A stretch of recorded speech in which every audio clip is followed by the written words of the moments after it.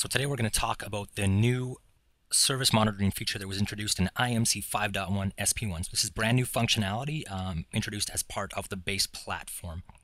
So why do you care about this?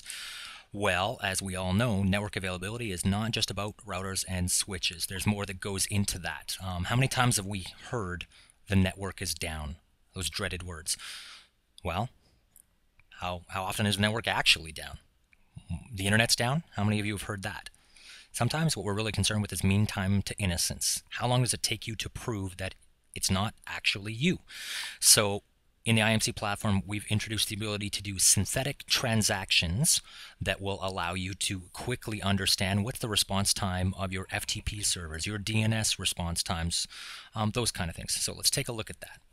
So this new piece of functionality is here in the resource menu, performance management, and down here at the bottom under service monitoring.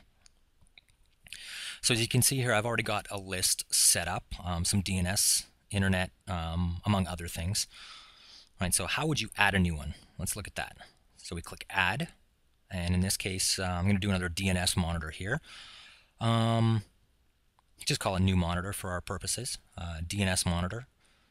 And you have a couple of different choices for DNS service unreachability. So is it actually even there, and what's the response time? So we're going to put in the IP address of the DNS server, and then a fully qualified domain name of a DNS query that we actually want to pull out. So in this case, hp.com. And here's some of the other options: DHCP, FTP, Radius, SNMP, all kinds of stuff.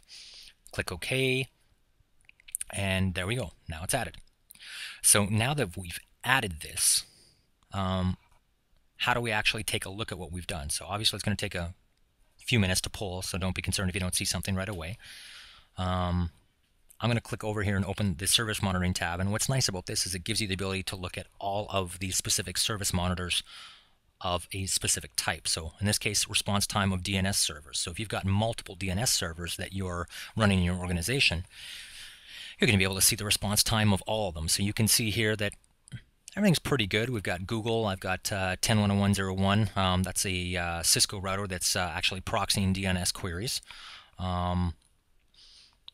I have the ability to really look and see what are my different response times. I've also got web services in here. So in my case, I've got my blog site as well as the hp.com website. And I can take a look here, do trending over time, and really see what the availability is.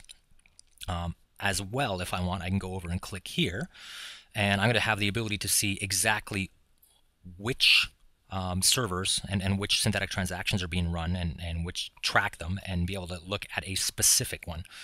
And of course, the new performance trending engine as well, the graphical engine, and we can go in and really drill down to see exactly what's going on. So for this particular one, we had some issues here at some point, so that might be something we want to drill into. So if somebody had complained to say the network's down, and during these 2 periods of time, we can go, well, actually, no, the web server was down. A little nice piece of functionality.